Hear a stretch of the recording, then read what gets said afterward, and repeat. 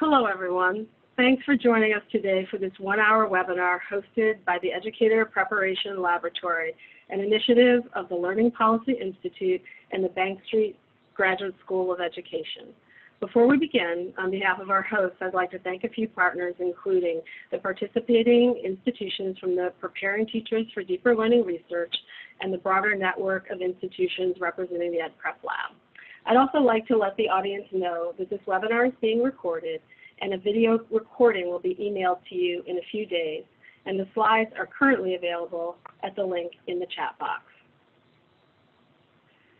My name is Laverne Srinivasan, and I am the Vice President, National Program and Program Director, Education at Carnegie Corporation of New York, where I oversee grant making and other activities meant to improve teaching and learning, advance innovative learning designs, strengthen pathways to post-secondary success, engage parents and communities, and foster integrated approaches to innovation and learning. We know, given the rapidly growing base of knowledge and technological innovation nationally and globally, that high-quality education matters more than ever for individual and societal success. Deeper learning practices are needed to meet the demands of life, work, and citizenship. Practices that really enable students to think critically, solve problems, use knowledge for new purposes, and learn how to learn. Yet, divisions within our educational systems, exacerbated by school segregation and economic inequality, make it vital that efforts to grow deeper learning practices across schools prioritize equity and adopt a clear social justice orientation. Centered within this challenge for PK-12 schools, leaders, teachers, and teacher educators is the question, how can we build schools that support deeper learning, and how can we prepare candidates to teach for deeper learning, and in so doing, to teach for equity and social justice as well. Today we'll discuss insights from research exploring this question and consider key policy implications and next steps for our work. Our speakers represent research, teacher preparation, and state policy perspectives. To help us envision the practices and policies needed to advance systems for deeper learning, equity, and social justice, we'll first hear from Jal Mehta, who will highlight research from the book In Search of Deeper Learning and explore what deeper learning looks like in PK-12 schools across the country. Then Jeannie Oakes of the Learning Policy Institute will present research from Preparing Teachers for Deeper Learning, describing the implications for teacher preparation and the need to build partnerships across PK-12 and teacher prep, both to support teacher candidates and build the skills of practicing teachers in advancing deeper learning. Following Jeannie's presentation, Sarah Fine from High Tech High Graduate School of Education will drill down and explore the work of implementing the principles of deeper learning in teacher preparation programs, providing a closer look at efforts to bridge the PK-12 and teacher preparation systems. Finally, Dr. Linda Darling-Hammond will describe the policies needed to support the growth of deeper learning practices across both teacher preparation and PK-12 schools and districts. After hearing these initial remarks, we'll have a discussion with our presenters based on questions submitted through your registration and through the Q&A box. As a reminder, if you have any questions, please click the Q&A button at the bottom of your screen. If you'd like to engage in discussion, you may click the chat button and type in the chat box at the lower right side of your screen. As I get ready to turn it over to our first speaker, Jal Mehta, I'll mention that we will include a link to each speaker's biography as we go. That way, we can save a little extra time for discussion at the end. At this time, I'm pleased to introduce Jal Mehta, a professor of education at the Harvard Graduate School of Education, who, together with Sarah Fine, is a co-author of the book In Search of Deeper Learning. Great. Thank you, Laverne.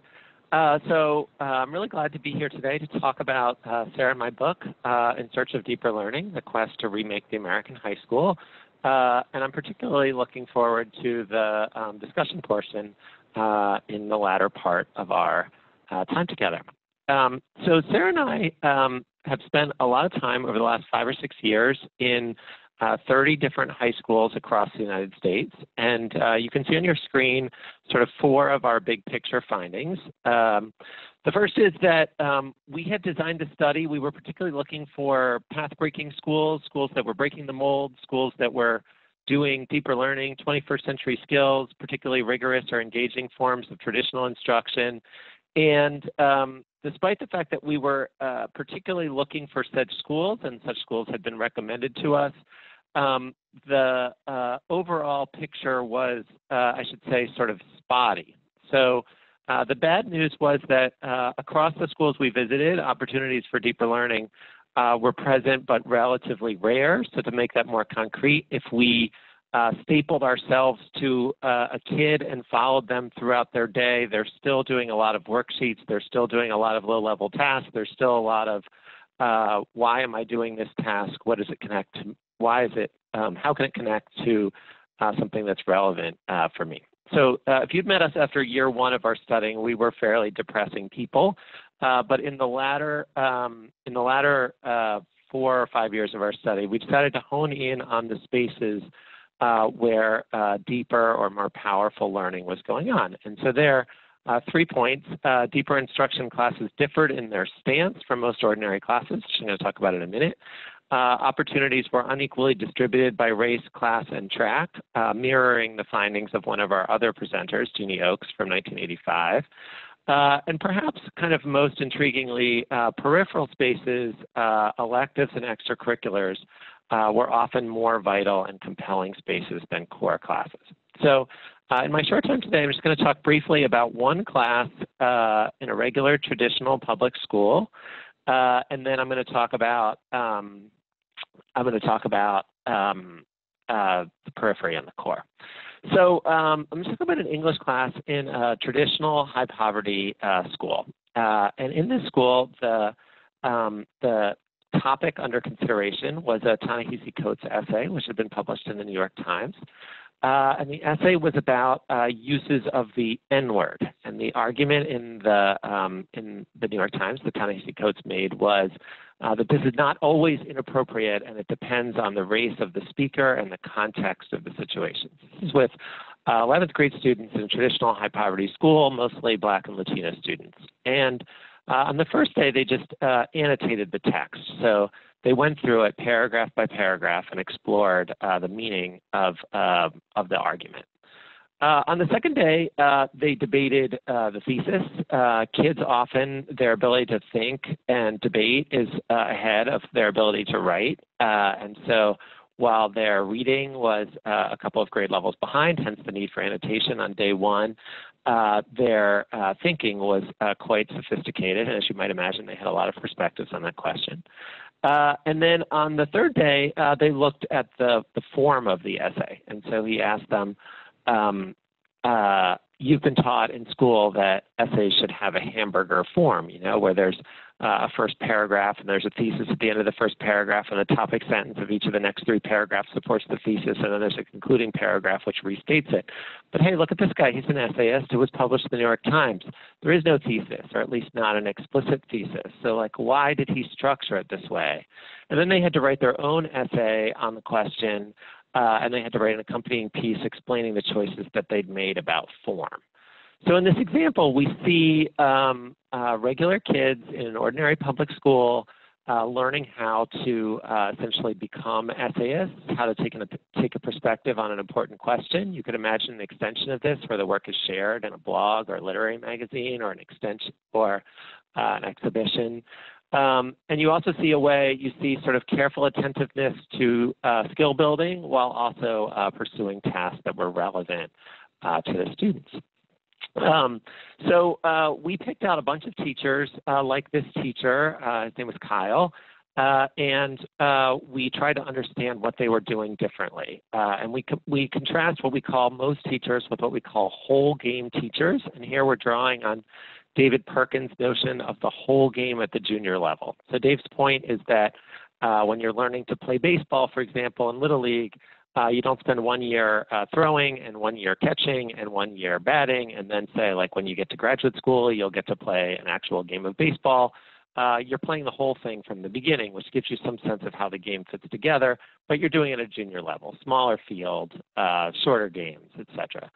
So when we analyze these teachers who are sort of more compelling, deeper whole game teachers, they differed in their goal, not to cover the material, but to inspire to become a member of the field, to become an essayist, to become someone who can take positions on important questions. They had different pedagogical priorities. They were less worried about sort of getting through the material and more about exploring things in depth. They often assigned less reading and gave students more time to explore that. Their view of knowledge was less that it had been discovered by Newton and Darwin and the teachers were the sort of middlemen to pass it on, but rather that students could be creators of knowledge, essayists, scientists, mathematicians, which changed the role of student from receiver of knowledge to creator of knowledge. Changed the view of failure. You know, like everywhere we went, there was growth mindset and your next mistake is your first opportunity for learning and all that was all over the walls. But the sort of more implicit message seemed to be there's an answer and you better get it right. But by turning students into producers, people who were making things, it was clear that some degree of failure was necessary to getting to a higher level. And that also changed the ethos of such classrooms from compliant to purposeful and playful. We saw more of those sorts of attitudes and that stance in peripheral arenas, so debate, theater, arts, sports, etc. And these arenas had these characteristics that, if you take theater for an example, they had a purposeful arc towards a public performance, so students could see what they were doing and why. Students had chosen to be there. Students said that what they were taking part of, they felt like part of a community or a family. There was a lot of apprenticeship learning from older kids, and there was this whole game at the junior level.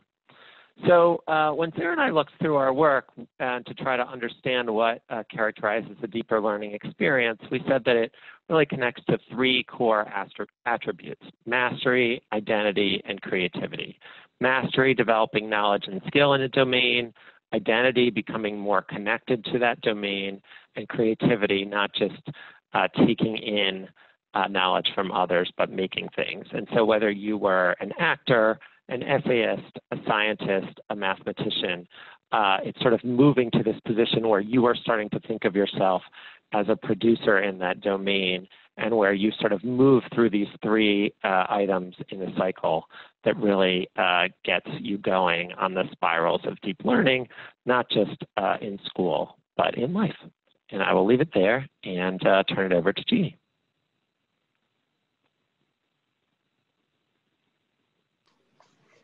Hello.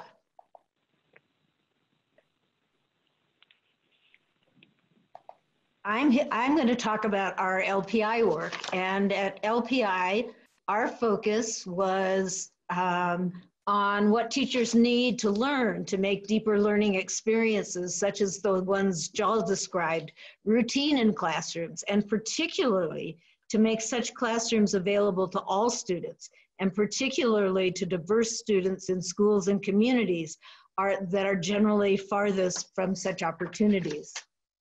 We began by identifying these 5 dimensions. They were on Laverne's screen earlier, drawing on knowledge from the learning sciences, because as Joel said, this is consistent with what we know about how people learn. So these principles are really rooted in the findings of research over the past century and consistent with the needs of 21st century students. In short, in deeper learning classrooms, teachers must know how to teach in developmentally grounded and personalized ways.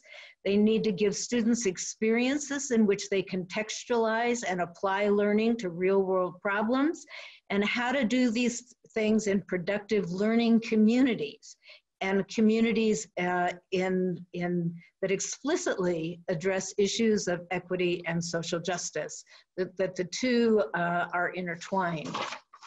So we worked backwards from those deeper learning principles to identify this sort of chain of knowledge and skills as what teachers need to design and execute such learning experiences for students.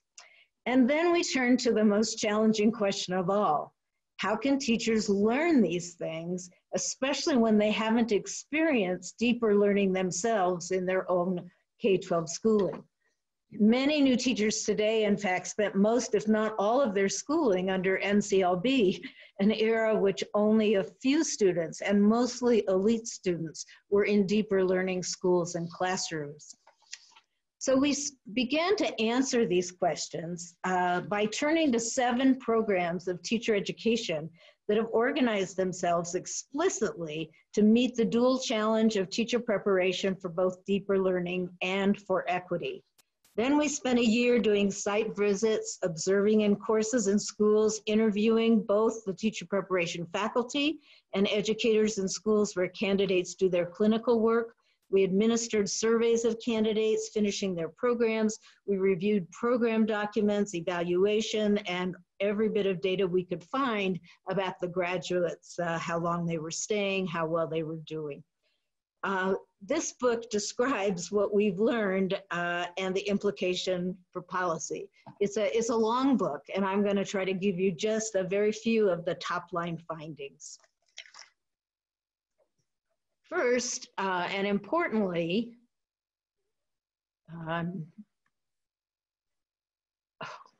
sorry, I'm advancing my slides. There we go.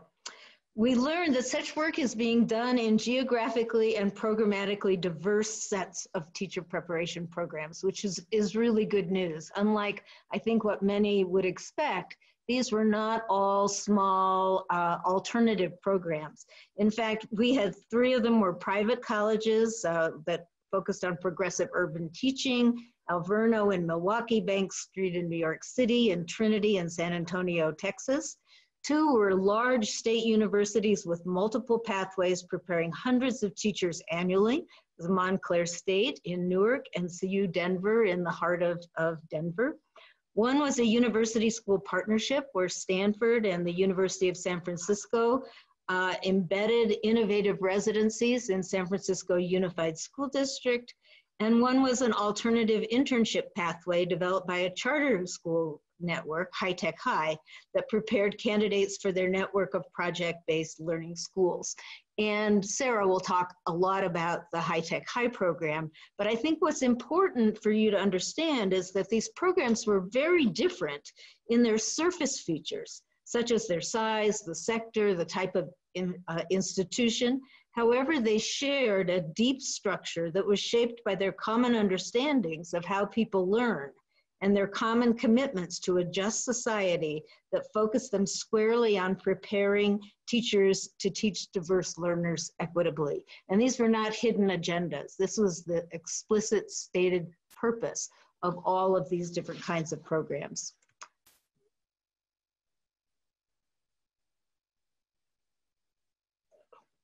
Trying to move my slide. Mandy, maybe you can help me. Okay. Thank you. Here are the 2 big findings. 1 is that these 7 programs were very successful in preparing teachers who teach for deeper learning in schools that serve diverse groups of students, many in communities of color that are burdened with concentrated poverty. So the first big aha for us is that people really can do this. This is not impossible. A second big finding was that the 5 features of deeper learning that we identified as important for students are as applicable to teacher education as they are to the learning of children and youth. Effective programs teach and support their candidates in the same ways they want candidates to teach and support children, with developmentally grounded and personalized strategies, by giving students experiences in which they contextualize and apply learning to real world problems, and by embedding their learning in productive learning communities that explicitly focus on issues of equity and social justice. So that finding, and we started talking about how these programs practice what they teach, so that everything students need for learning, teachers need as well. Can you advance the slide, Mandy? Okay. So here are the types and structures and practices, and I won't go through the detail. Sarah will give some examples, but each of them is very important. We're quite clear about the vision of learning that they held. They were quite specific about what they thought learning consisted of and how it related to social justice. And let me show you one example. This is from CU Denver, one of the large publics. Vision. They adopted the standards of effective pedagogy that came out of Roland Tharp and his colleagues at Creed several years earlier in the late 1990s and the early 2000s that really ground teaching and learning in sociocultural learning theory. They've also added a sixth standard called a critical stance that speaks to teaching as an act of social transformation. And if you look at these principles, you can see that they are a very clear blend of what we know fundamentally about how people learn, but also the role of culture and language and context, and thereby equity and justice as part, as integral to the learning theory. So just a quick, next slide, please. The coursework in all of these places, regardless of these different settings, it was infused with a developmental perspective and augmented by structured opportunities for candidates to actually observe learning and development firsthand in field placements. And this is a very strong theme of this integration of the clinical practice with the coursework and the infusion of this vision and this knowledge base across all of them. The practices, all 7 programs did things like they recruited and selected candidates related to their mission. They weren't shy about who they are and what they stand for. They modeled these deeper learning practices, applied knowledge and practice, collaborated in productive learning communities, gave feedback that supports reflection, used authentic assessments, and importantly, and let's have the last slide here, developed these well-designed clinical apprenticeships in partner schools. All of the programs have developed deep partnerships with schools, creating communities of practice that are shared by the practicing faculty, the educators at the school, and the teacher education faculty. That this is not a separate and distinct experience. The clinical experience is very integrated. Program faculty also engage as members of the school-based learning communities. They engage with the practicing educators in learning the deeper learning practices and building the school's capacity to support deeper learning.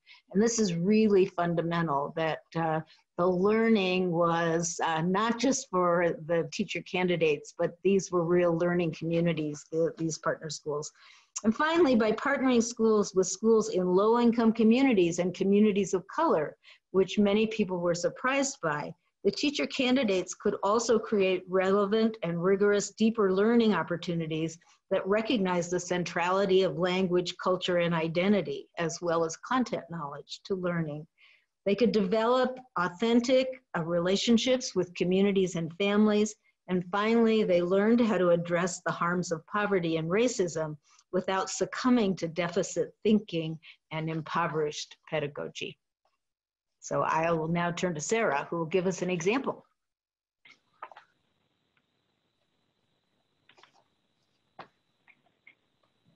Yes, hi, I'm delighted to join you all. Work and Jeannie and Linda's work. So the context, I want to just very briefly talk about High Tech High's context because it has everything to do with the program that I run and the work that we're trying to do. And so High Tech High, as Jeannie said, we are not shy about who we are. We are a network of 16 charter schools in and around San Diego County. We started 20 years ago. And our vision is front and center in terms of all of our schools. And so we're interested in using project-based learning as a vehicle to achieve deeper learning for students from all kinds of backgrounds. We have deliberately integrated schools. We are deliberately untracked. And we are interested in authentic work, and so all of our projects, we support teachers in designing projects that build foundational skills, but also are geared toward students, positioning students as creators of knowledge and producers of things that have lasting value to their school communities and to the community beyond. Now, I'm going to try to advance the slide here. So the thing I want to start talking about, the program I run is actually not the one that Jeannie and Linda studied. We have a long-standing teacher intern program run through our K-12 schools, but we also have a new pre-service residency program that is run through our graduate school, which I have been involved in designing and I'm directing currently.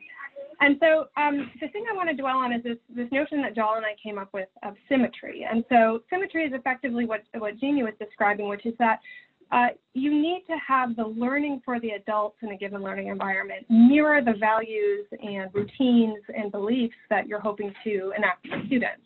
It's kind of a simple idea, but it's often absent in schools. We all know that PD is often kind of death by PowerPoint rather than learning experiences that are rich and engaging and deep.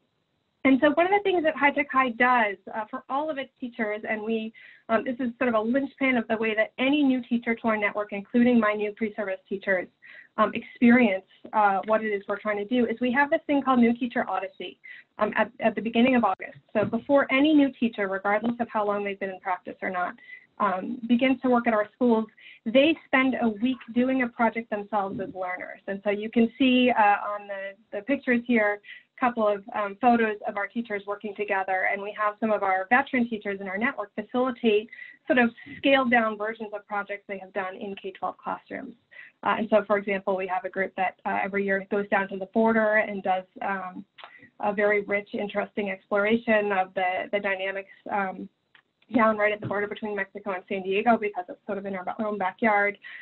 They are constantly being asked to step out of that experience and think about what it has been like for them as learners to experience certain kinds of routines, for example, to work with others, to have to navigate and negotiate and collaborate in groups. What does it mean when you're under pressure to produce something that you're then going to exhibit, and so on. And so there's a lot of meta moments during that experience, but the important part is that if teachers have not experienced project-based learning or deeper, rich, social justice-oriented learning, even if they aspire to do it, it's very hard to imagine what it would look like. And so by giving them an experience that anchors their understanding, we think that's a very promising place to start in terms of trying to then recreate that kind of experience for their own students. And that runs throughout our whole program, my pre-service program, as well as the program that was written up in Jeannie and Linda's book. And so just quickly, a couple of the forms of symmetry we seek to do in my pre-service program. I'm trying to advance here. There we go. Is we very, very deliberately engage our pre-service teachers in the kinds of routines and the kind of culture that we hope they can then create in their classrooms. And we name that constantly for them, and we do it over and over again. And so you can see in these slides, for example, on the left-hand side, we have a chalk talk. It's, I'm guessing many teachers out there are familiar with that, or a graffiti conversation, if you will. But we spend a lot of time introducing our pre-service teachers to different forms of engaging students in rich thinking by having them do it themselves first, and then naming and unpacking what it feels like to do that, and then tackling questions of, well, what would it look like to try to do this in your context? What challenges do you anticipate? How would you set it up? And then we go further than that. We then have them go and do it. And so, for example, in our foundations course toward the beginning of the year, this Talk Talk is one of several core thinking routines that we introduce our candidates to. And they then, we then have them plan a lesson in which they use that structure in their own classrooms, and then they go and do it.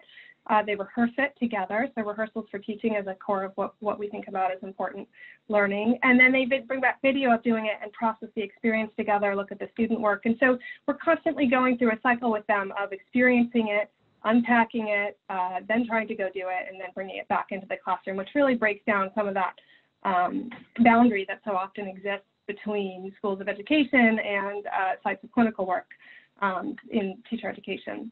The culture part's important too. I have some pictures in the middle and the side where you can see some of the core cultural routines to our classrooms are reflected in our program. And so we begin our Thursday coursework every morning with some kind of social emotional check-in or some sort of joyful, playful game. We end with a circle where we appreciate and celebrate each other, or a community meeting. And then we don't just do it. Like I said, we name it for students as something that helps to build and sustain the kinds of classroom cultures that we want. And then we have them go think about how to adapt those practices into their own work. The last slide here is just something I'd like to name because if it comes up in conversation, I'd be happy to talk more about it. So there's a sort of raging conversation in the academy right now around practice-based teacher education, which is a pretty important development, I think, in teacher ed, moving from talking only about theory in your university space and only about practice in your clinical space to really thinking about rich enactments of practice in the teacher ed space and the kind of that permeable boundary I was talking about. But there's this conversation now about how social justice, conversations about what it means to be an equity-focused teacher often live sort of outside of or separate from those practice-based rehearsals and enactments. And the question is, how do we bring those together? I think most programs are committed both to teaching teachers the tools they need and also sort of helping them develop the perspectives and the mindsets they need, including mindsets around racial justice and other forms of disrupting oppression. But often in teacher ed, those things stand apart from each other. And so we are trying very hard in our program to break down that particular wall. And so we spend a huge amount of time when we are doing our rehearsals for teaching and when we are teaching particular routines, crosswalking to questions of equity and justice and thinking about things like status interventions in practice. And when you rehearse them and when you do them in your own practice, what does it look like when you are deliberately engaging a large range of students in your classroom? What does it mean to respond to certain kinds of student behaviors in certain ways? And so I wouldn't say we have the answers, but I do think we are trying very hard to move in the direction of marrying the goals of equity and social justice with the goals of sort of high cognitive demand, deeper learning for teachers. And I'm guessing Linda may have something to say about that. I will try to follow that wonderful discussion with a question about how we can engage in policy to really see this kind of work spread more widely. In the book that Jeannie talked about, we do sort of illustrate across these 7 different programs the kinds of practices that Sarah just described at High Tech High. And these are places that have, in many cases, done this work over a long period of time. But as Jal mentioned at the start, the practice of teacher education for deeper learning is also fairly rare, as well as that practice in classrooms. So I'm going to say a few words about the policy issues around this and then open it up for the wonderful questions that I see are landing in the chat box right now. Let's see if this will work. There are a number of policy strategies that we can think about when it comes to really evolving major change in teacher education. One strategy is how you define high quality practice. That occurs through standards, through performance assessments that essentially ask for teachers to demonstrate certain kinds of practices, and through accreditation of programs. These are not always the strongest vehicles in every state, and how they become stronger is one of the questions.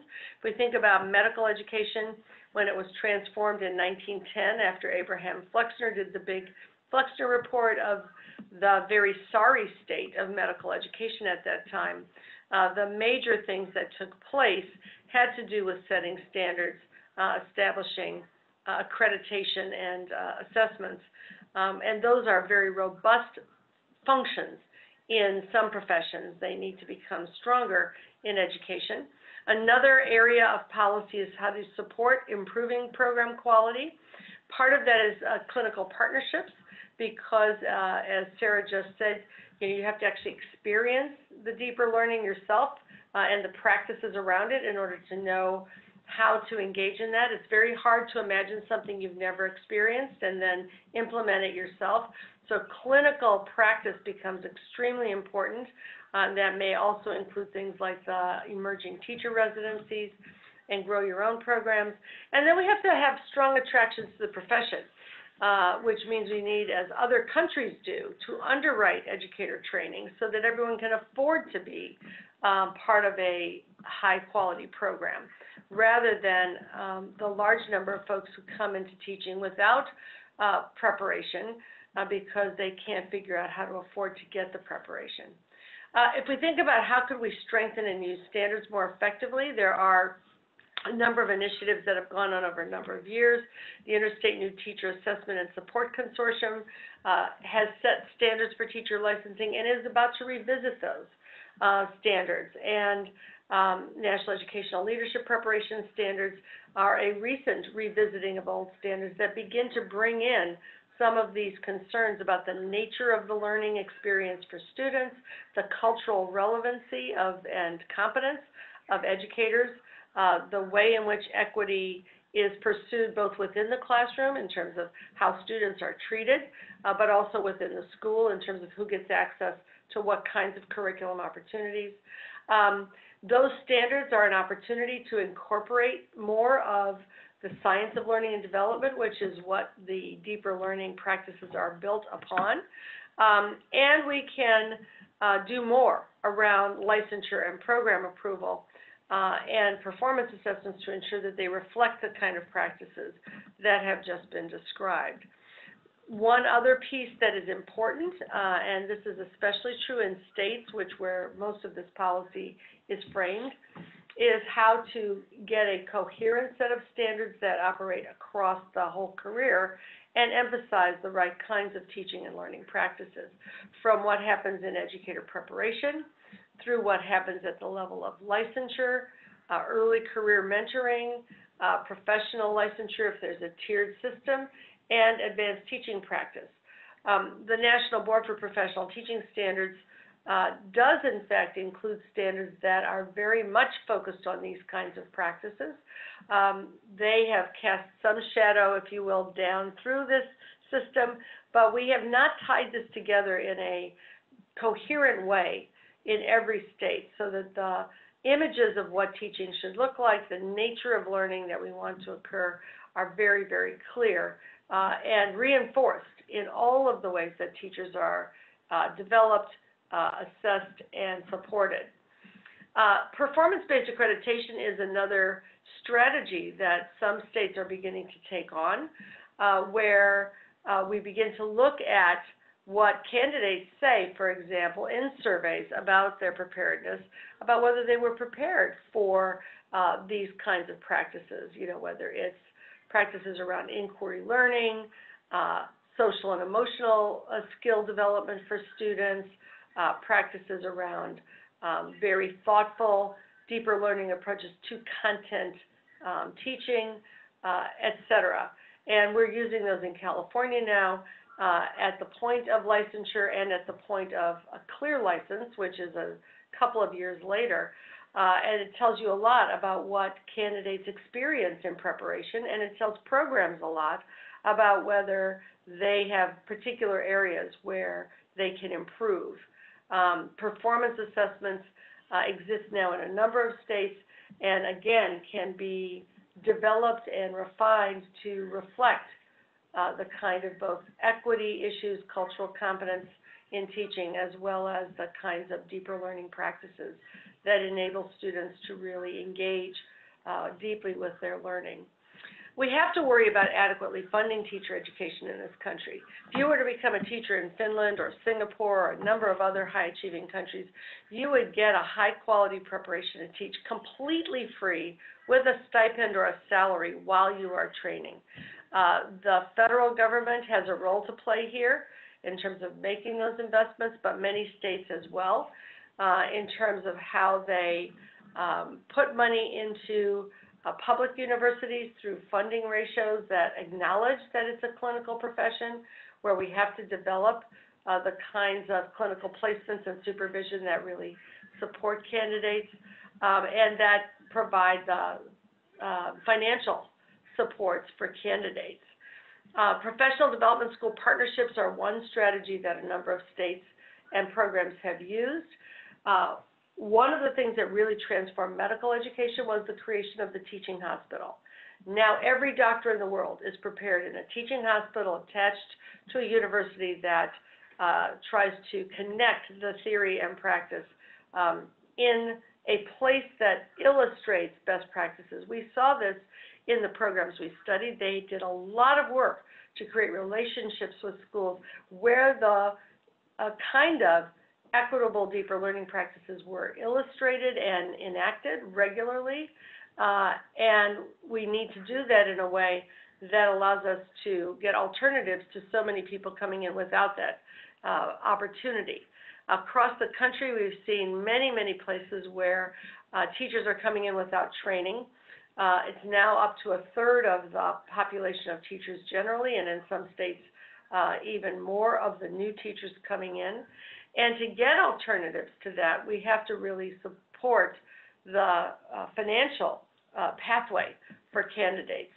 A number of states are putting in place service scholarships and loan forgiveness so that people can afford to get prepared and then pay it back with service.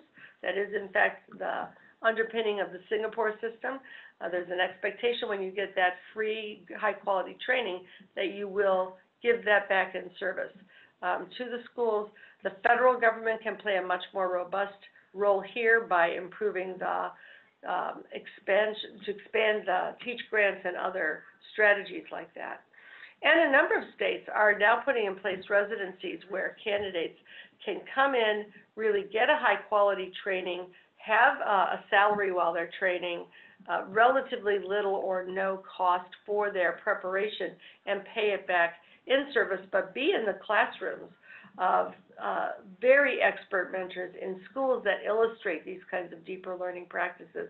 And we describe how that's done not only in San Francisco, but in Newark and a number of other places as well. There is federal support and in growing state support for these residencies that can enable them to expand across the country. And I'm trying to get to the next slide, but it's not wanting to go. Okay, and so with those ideas, I want to invite Laverne back into the conversation to mediate a conversation with us and viewers about these ideas. Thank you, Linda, and thank you to Jill, Jeannie, and Sarah as well. That was fantastic grounding in the research and the practices and policy implications for deeper learning. And as you pointed out, Linda, it's really critical that we think about the broad base of knowledge that we have and examples of how to do this work at the K-12 level. But how do we think about the implications? And this question is for all of you. And just for everyone listening, we received a lot of interesting questions and comments from all of you today and when we registered. So we'll only have time for a few, but let's jump in with this one. Can you all speak to the steps or ways to build alignment across teacher preparation and school districts? Well, I would just start off the conversation by noting that we see this both with leader preparation and with teacher preparation, that when you can get these strong partnerships where you're working both ways, many residencies are trying to do this, but there are some other strategies as well. Both universities need to be prepared to work with school districts and schools around providing access to a wide range of ways to continually improve practice in the school, while schools also need to be, and districts need to be inputting to teacher education around how to create a stronger theory-practice linkage and be sure that the courses are really meaningful, that they're really connected to practice, while both are trying to move practice in the right direction. So it's a very iterative, collegial process that's needed. And we've seen places where this is increasingly the case, but it's going to require universities to step out of their comfort zone and sometimes districts to be more proactive in seeing the benefits to them of creating this pipeline that is prepared to practice in the ways that hopefully they're moving toward. I think one of the things we saw in the teacher prep programs was a fundamentally different attitude about what the relationship between the partner schools and the university was. And it was one in which they felt that this was working in everybody's interest. that everybody was learning and developing and improving their practice as a consequence of this relationship. So it wasn't as though that these were just good-hearted schools that said, yes, you can place your teachers here. These were places that really were engaged in seeing the university as having resources for them to improve their practice as well. And of course, the universities then had to have a lot of humility, and most of them did, about saying, we can learn as much from these partner schools as they can learn from us. So the relationship is quite different than what's typical. And the question that is coming to the school is not, can we get some classrooms for student teaching, but can we get access to your expertise and to a collegial relationship to iterate the ongoing improvement of preparation and practice. Yeah, I just wanted to operationalize that a little bit. Obviously, High Tech High has a slightly different context and a sort of tighter relationship between our schools and our graduate school to begin with. But one of the things that we built in early on that I'm really glad somebody suggested to me was we pull the cooperating teachers who host our residents in their classrooms. Their school directors, their principals have to agree to them spending 6 days throughout the year with us, their teacher residency program, working together on questions of design and development of the program. And so we pull them and we help engage them in questions around their particular student teachers' growth and so on. But we also ask them to help us tune our courses. We do sub-course experiences with them and then ask them to think about, well, how do we take this back to the classroom? So there's really that two-way street that you're talking about. And I think there's a sense that they're helping us refine the program design as well as we are helping them better support their residents. And they love it. I was worried that taking 6 days of teaching time away from devoted classroom teachers would be a losing proposition, but instead they're asking for more. Perfect. Giles, anything you want to add to this question? I have thoughts, but they're similar to what's been said, so I will save my fire for the next question. Okay, terrific. Well, I think, all of your points are very well taken, and it also makes clear, going back to that coherence point that you were making, Linda, that districts or CMOs then also have to make time and align their resources and operations to support what needs to happen in both schools and in collaboration with universities. One of the other interesting questions that came in, and this might be just a quick one for Jeannie and for Linda, is, are the study sites for the sites that you studied in your book, are they networked in some way? Is one of the questions that has come in, and are they learning from one another as well? So, we've worked with Bank Street College, which was one of the first 7 to create the EdPrepLab, and that is a network of now 15 very leading-edge institutions across the country that are, in the variety of ways you've described here, really tackling this deeper learning agenda and the equity and social justice agenda that goes with it. And that EdPrepLab is both sharing practices. It will soon release a website where a lot of this, where teacher educators can find a lot of information about how to create these kinds of programs, from syllabi and program models to clinical practice models, but also it will be expanding to invite other members and affiliates into that work so that there will be a way for folks who are doing this tough work to learn from each other. Perfect. One of the other questions that came in, SEL was mentioned in the context of the various remarks, and one of the participants wants to understand how SEL is integrated into the teacher preparation programs that you have studied.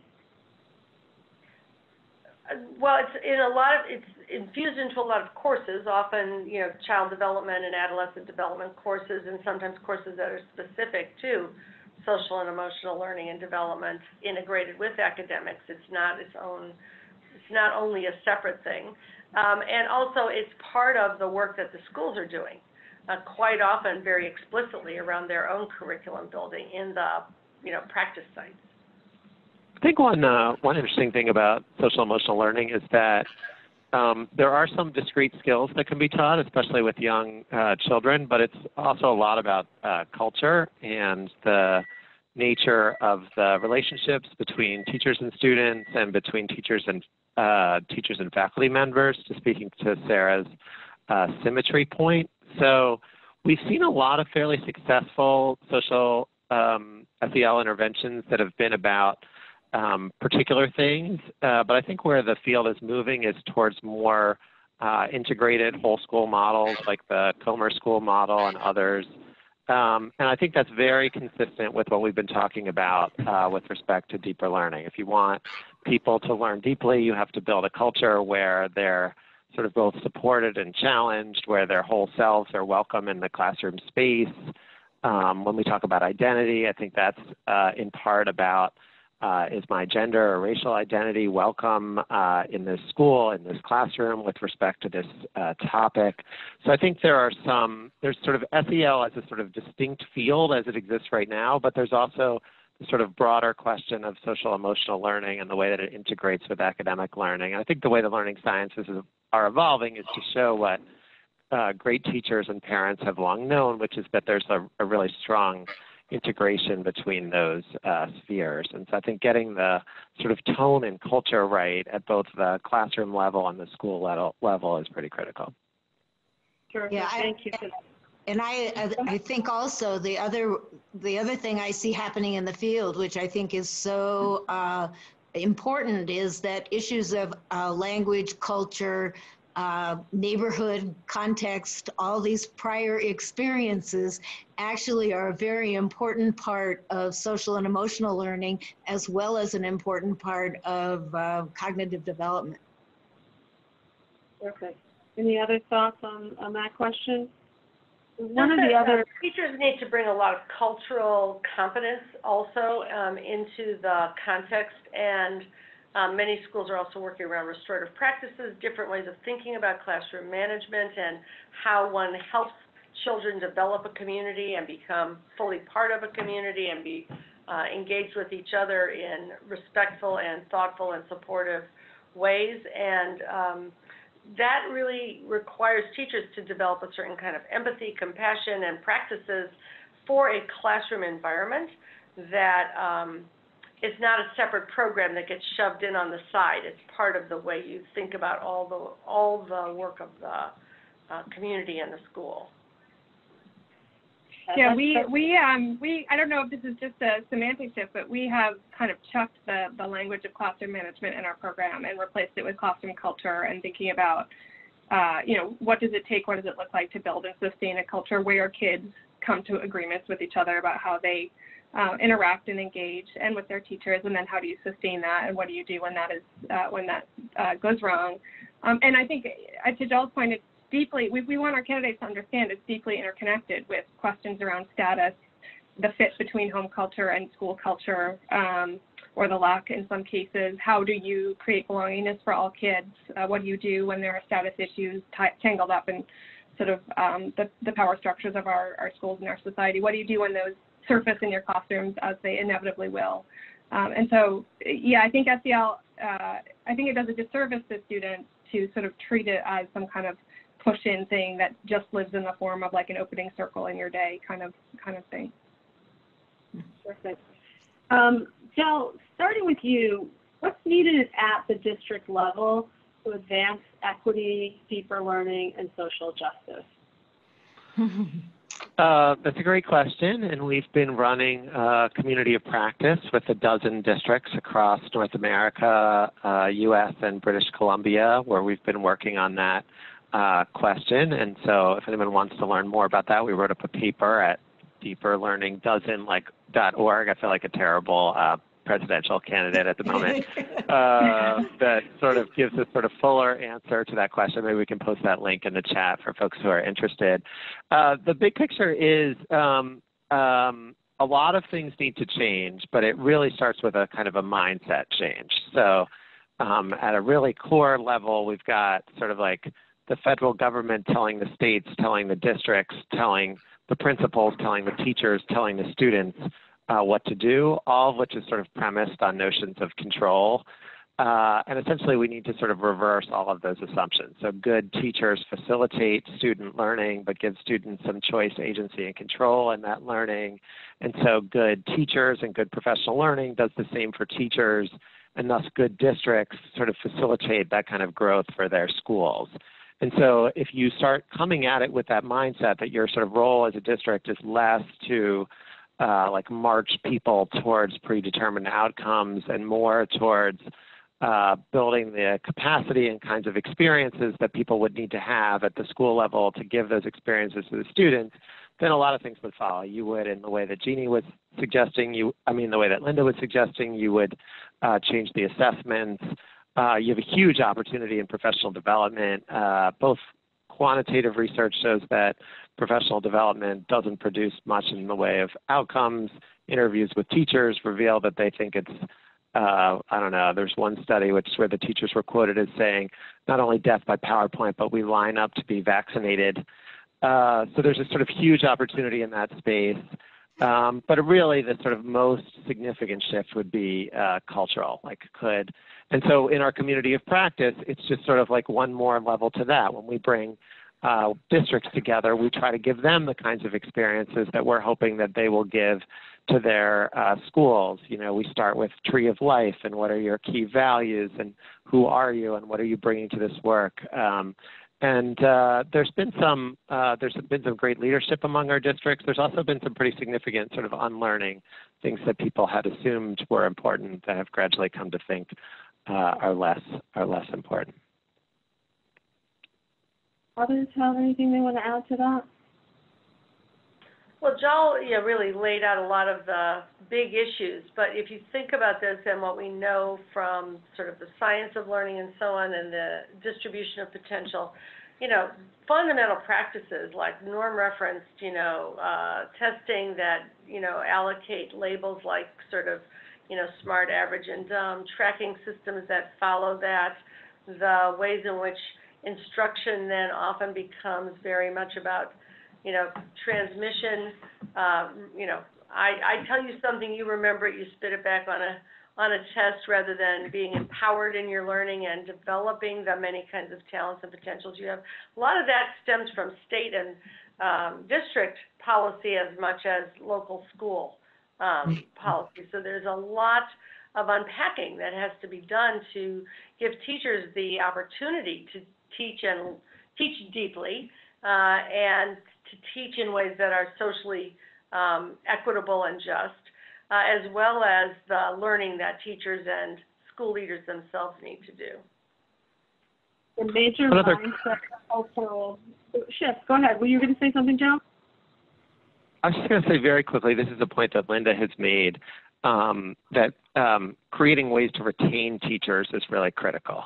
That if teachers keep turning over because of the conditions in schools or school leadership, then it's really difficult no one teaches deeply their first year. It's just, you're sort of trying to get your bearings. And it takes a while, and for teachers to develop, for schools to develop a culture of learning, if the teachers keep turning over, it's really difficult. So one critical issue in this is teacher retention, which is in turn created to the kinds of school conditions, which I think was something Linda has been writing about since the 80s, but is still important. Well, unfortunately, we're running out of time. I will just say what's so clear is the mindset, cultural, and policy shifts needed to apply the knowledge that we have gained through the important work that all of you and others are doing is something that's critical to advancing work in deeper learning. I would like to thank once again all of our presenters for sharing their valuable insights into deeper learning and the need to build and align systems that advance equity and social justice across teacher preparation in PK-12 schools. I'd also like to thank again our partners in the EdPrepLab and at the Bank Street Graduate School of Education.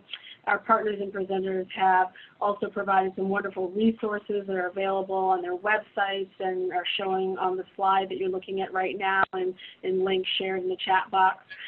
Just a quick reminder that a recording of this webinar, as well as all the resources we've shared today, will be sent out to everyone via email. We hope you all have a wonderful day, and thank you for joining us.